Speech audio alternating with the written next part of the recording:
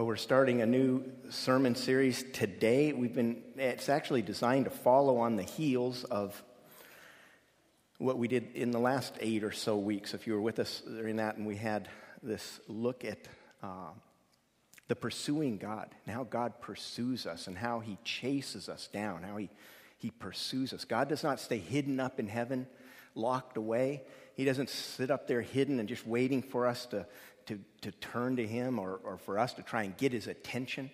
He pursues us. He chases us down. And that's the story of the gospel. It's a story of God looking for you. He yearns for you. He desires you. He is so excited to have you in relationship. And this is what our great God, he does. And so we looked at that, walking through the Gospel of Luke. But you may not be aware that Luke wrote a second book called the book of Acts. Luke is the writer of most of the New Testament, or the largest part of the New Testament. And he wrote the book of Acts, which is a story of the early church and how it responded to the pursuing God, the God who pursues us, and how they, in turn, went out into the world to pursue others for Jesus, to tell people about Jesus. And so we're taking this up. This new series is called Witnesses, and that we're called to be witnesses of the Lord Jesus. If you think about it, and you can actually think of a face or a person in this, every one of us in this room, if you are a follower of Jesus, if you believe in what the scriptures say about him, you believe it, you are following him because someone told you about him. Someone. It might be, in all likelihood, a lot of people told you about him. But there was someone who started the whole thing. It could be parents. Could be grandparents, aunts or uncles, friends, but somebody told you about Jesus. For me, it was when I was in high school, 1975, at a youth camp, Young Life camp. And the speaker told me and about 499 of my best friends, this is who Jesus is. And then it changed my life. And that was in the summer of 1975. And that fall, that winter, December, actually, there was a Young Life gathering, and there they talked to us again. A different man talked about what it means to follow Jesus and shape your life around his.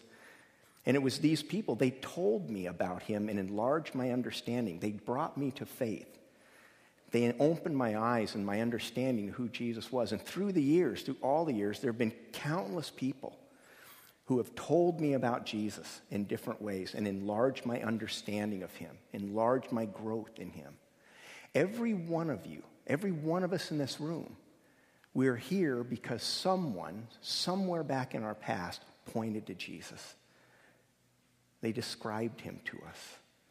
They told us who he is, what he does, why he matters, why you can trust him. It might have been with a lot of words. It might have been with less words. It might have been just mostly with their life, their example. But in any case, all of us, we're here, we're in faith, because someone or someone's pointed to Jesus. And that's what this series is about, is looking at the early churches when they have been made aware that Jesus is alive, that he's incredible, he's good, he is God in the flesh, come to help us, save us. It gave them a message that they wanted to share. It was something that just had to be shared. Have you ever had something that's like that? It might be something kind of petty, in the scheme of things, but you think about some news you had that you couldn't wait to share. It might be like a restaurant. I know in our office, we talk about sometimes somebody will find a good restaurant. Have you been to this restaurant? It is so good, and you have to try it. And you're excited to tell that because you want people to experience what you experienced. And it was a good thing. It was fun. Another example might be a movie. You see a great movie, and you say, you have got to see this movie. It's incredible. Another one, a book. I had someone come up just before the service started and said, there's 2 books you have to read. They're incredible books. There's a bunch of us that have this common addiction, and we share our book loves. And it's exciting. You find a book that's so exciting, you just want to tell people about it. And it's kind of on a smaller scale, of course, kind of what it's like with Jesus, that we found something in him that's so good and so beautiful, we just want to share it. Maybe a better illustration would be like grandchildren. I can tell you that just about every one of you who have grandchildren have showed me your pictures. Okay, right? And we know that's true, right? It happens. People show them. You put them on Facebook. We see if you have grandchildren, and I don't. I have no experience of this, but I can guess that if you do, you just want everybody to have the fun of these little people. I mean, we all have things that we're really excited about that we want to share. We want other people to know about, and that we want them to understand who this fun thing in our lives is. And we want people to experience it and have fun with it and rejoice in it and share the same kind of vision that we have. It's really fun. And they may not be grandchildren, but they're still special. They're fun and important part of our lives, and you just want people to know that and have experience that and have fun with this in the same way that you have fun with these kind of things. You just want to share because it's so much fun. When I have grandkids, I'm going to be showing you more pictures. But until then, it's Mosley is what you get. We're looking today at the book of Acts, and that we really have something that's great to share. We have something that's so fun, so good, so joyous. It's just got to be shared. And so listen now, this is the beginning of the book of Acts. Jesus has been with them for 40 days and talking to them. It says in the first 6 verses, talking to them about the kingdom of God. And this is his last moment with them. Listen now to the word of God. This is chapter 1, beginning at verse 6.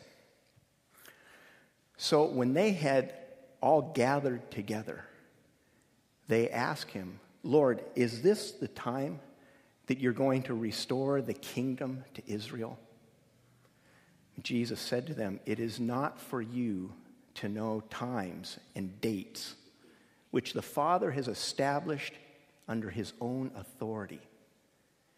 But you will receive power when the Holy Spirit comes upon you, and you will be my witnesses in Jerusalem, in Judea, in Samaria, and to the farthest ends of the world. And after he had said these things, while they were looking at him, he was taken up before them, and a cloud obscured him from their eyes. And as they were standing there staring up into the sky, look, 2 men stood beside them, wearing white clothing. And they said, Men of Galilee, why are you standing here staring into the sky? This very Jesus who was just taken up from you into heaven will return from heaven in exactly the way he left. The word of the Lord. Thanks be to God for his good word. So they're all together. This is after Jesus' resurrection. He's been teaching them about the word. And they ask this question, is this the time that you're going to restore the kingdom of Israel? It's not sure what they mean by this, what exactly they're asking. It could be, and some books have written this, that it's kind of a negative perspective. It's the old perspective of that the idea is they hated the Romans, and they were eager for some new king, a King David, to rise up. And he was going to kick the Romans out, and he was going to restore a new Israel. Even the Greek word that's used there, restore, it means to restore, bring back to a former glory it once had. And they're asking him, perhaps, there's one understanding of the passage, Jesus, are you going to be that King David? Or are you going to rise up and create it into what it used to be, the glory days? Others have said that the disciples knew better than that. Excuse me. The disciples knew better than that. They knew that everything had changed with the resurrection. And with Jesus' promise in the passage just before that I didn't read, and in here he mentioned with the coming of the Holy Spirit, they knew in their understanding that at the last days, at the end of everything, there would be an outpouring of the Holy Spirit and a new kingdom. And perhaps they're asking this. But for Jesus, it doesn't really matter. He's saying he turns their minds off of the times and date settings. It's an important thing, and it would be a good lesson that the church should be listening to. That it's not for us to know times and dates that the Father's established in his own authority. For some reason, parenthetically, we Christians love to set dates and try and figure out when exactly the last days are. You may or may not know, but it's supposed to be tomorrow, another prediction, April 23rd, tomorrow. So parenthetically, this might be a good day to put a whole lot in the offering plate just in case. Just saying. I mean, it's not as well known as Harold Camping's huge prediction about 8 years ago when he spent $100 million trying to get the word out that Jesus would return at a specific time and date. The only thing all of these people and groups have in common is they've all been wrong. And we would do well to listen to what Jesus says, that it's not for us to know times and seasons, it's for us to be busy doing what the Father has told us to do. And we're to be witnesses. And he says that the Holy Spirit will come upon you. You will receive power, and you will be my witnesses. You will receive power when the Holy Spirit comes, and you will be my witnesses in Jerusalem, in Judea, in Samaria, and to the farthest ends of the earth. You will be my witnesses. Now, some people have looked at these words, these 4 areas, and they've seen it and interpreted it primarily in geographical terms. Jerusalem would be like the area right around you, your people, the people of your same culture, maybe your family. This would be like your Judea, or your Jerusalem, is your family, the colleagues you work with, the immediate people right around you. Judea would be Ventura, the people of Ventura. Samaria, California. And people that don't live close, maybe a little different cities, different cultures, different views, but California and in the farthest ends of the earth. Anywhere we might go, Albania, where we work, and West Africa, and Turkey. That might be one way to look at it, and I don't think it's a bad way to look at these words like that, but I think that in all honesty, that's not how the disciples would have heard this. And what Jesus is talking about is opening their eyes to people groups that they might have been afraid of, and they might have by nature not wanted to be involved with. I think what Jesus is saying is you have a message to tell. And it doesn't matter if it's close or the farthest away, you have a message to tell, and wherever you go, that message is not going to be easily received. Sometimes it sounds like Jerusalem, that these are the people that we like, we know, and they're just going to welcome us in. But the fact of the matter is, the people in Jerusalem in their day, they were not at all open to the message. Or it was a hard word. It was a hard work. And Jesus is saying, look, not everybody's going to believe what you tell them about me. Not everybody's going to be pleased about the message. But I want you to go to Jerusalem. It doesn't matter how hard it is. I want you to go to Jerusalem and you tell them about me. In Samaria, they were even stranger to the Jews. They were not liked. They hated each other. They worshiped different. They had a different view of God. And Jesus is saying, I want you to go to the Samaritans. And it's not always going to be easy, and they're not always going to receive you, but I want you to go to Samaria. I want you to tell them about me. And then at the ends of the earth, you're thinking about the Roman Empire. You're thinking about all kinds of different languages, all kinds of crazy different religions. And Jesus is saying, I want you to go to them too. And it's going to be hard with them as well. But I want you to go to them. I want you to go to Jerusalem, Judea, Samaria, to the farthest ends of this earth. And they're all going to have struggles with what you say, and they're going to disbelieve, but I want you to go. Because, see, God is a seeking God. That's what we saw all these last weeks. He pursues us, and he pursues us through us. He wants to use us, use the disciples here, and use us to go find other people as we point to Jesus. So he says, you will be my witnesses in Judea, or Jerusalem, Judea, Samaria, and the ends of the earth. And that's our call. That is our call upon our lives. It is our vocation. Whatever it is that we might do in addition, whatever job or task we may spend our days doing, our vocation is to be a witness of Jesus, to point to him, to help others understand who he is and what he's done and why he matters and why he's good, to be a witness to him. But it's not easy, is it? You know, we don't have a real passion for that E word, evangelism. It's kind of a negative and scary word. It's something that we like to believe that Billy Graham has the gift of evangelism and the rest of us can just leave it alone. There's a recent poll done by Barna Research last September or so, and it said that 62% of born-again evangelical Christians believe that they have no responsibility to share their faith with another. 62%. That's a huge amount. And yet the fact of the matter is the scriptures make it very clear that we're to be his ambassadors. We're to be witnesses. We're to be people who point to Jesus. I mean, it's hard. You ask, well, why is it that we don't do that? Why has that come so difficult to us? And there's some really good reasons. There really are. I think sometimes we beat ourselves up over these things, and we don't realize that it is hard. And it's hard for a lot of reasons. One reason is, to be honest, just simple lack of faith. And there's not one person in this room that doesn't struggle with that. Not one. When you think about the Christian message that the disciples had to tell, the Christian message that we have to tell, that there is this great God who became a human, who was crucified on the cross, dead, buried, and rose again in 3 days. And it's a wild message. It's a crazy message in so many ways. And we're afraid sometimes to say that. And we actually have our own struggles with it. We have our own struggles with believing that God would use you to change another person's life. That the Holy Spirit would come on you and shape your life to touch another. We have a hard time believing that. But the best way to get around that is just to do it. You know, the great old hymn, the great old words, trust and obey. We want God sometimes to say, Lord, if you'll just fall on me with all the power of your Holy Spirit, let me just feel you in my heart, let it come alive and really powerfully real, and then I'll share my faith. And God says, I don't work that way. You go out and share your faith and I'll show up. You tell somebody about me and I'll show up. I'll be in your words.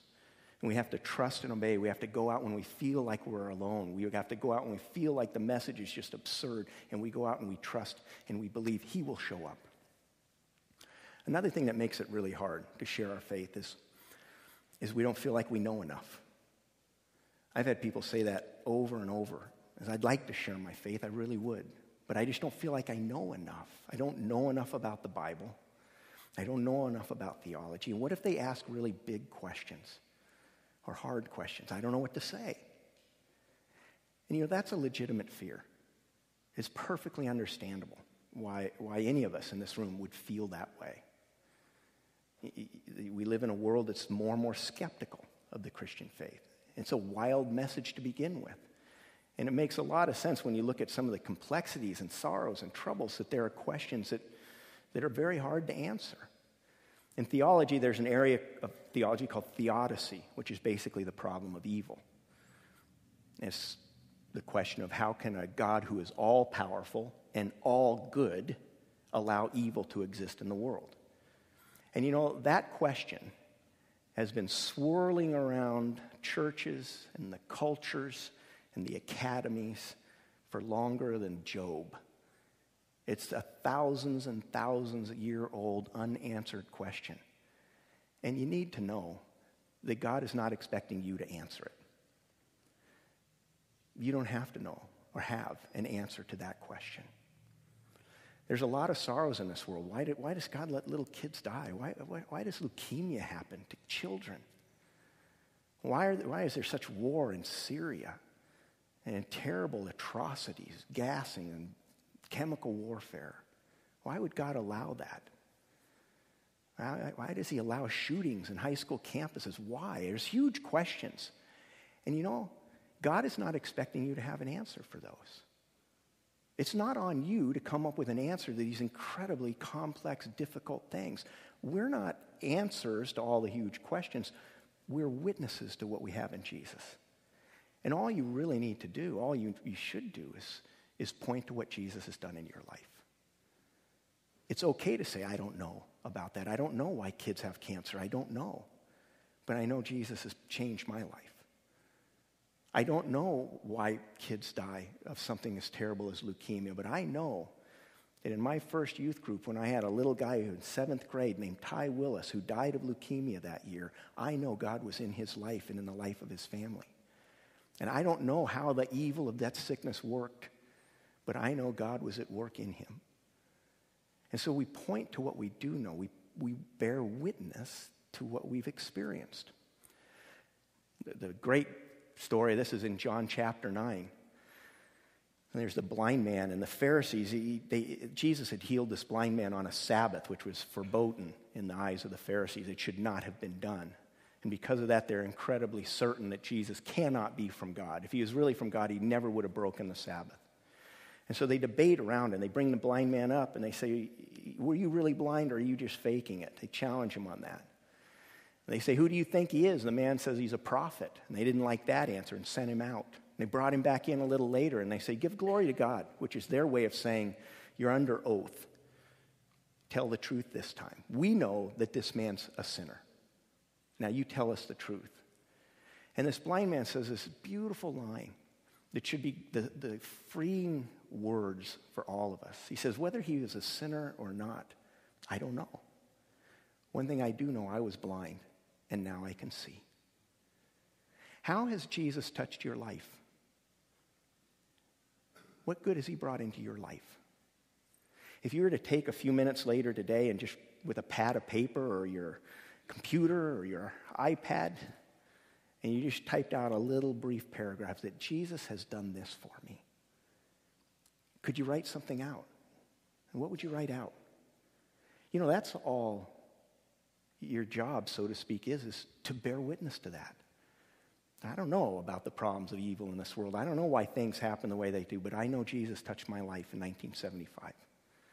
I know Jesus has touched my life since then over and over and over, and he's changed me. I know that he is good and that he is faithful. And our job, our work, is simply not to answer all the world's problems, but to point to Jesus. To point to Jesus and say he is good. The last thing, there's so many more things that could be said, but for the sake of time, is to simply say this.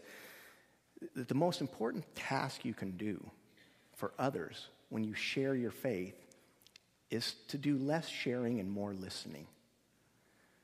You know, we sometimes find Christians that turn into spiritual bullies, just trying to convince somebody how evil they are and they need to confess that wrong, and we don't ever listen. But the person that's most likely to listen to you is the one that knows you love them. The one that's most likely to listen to you is the one that you've listened to for a long time, that you've built a relationship to.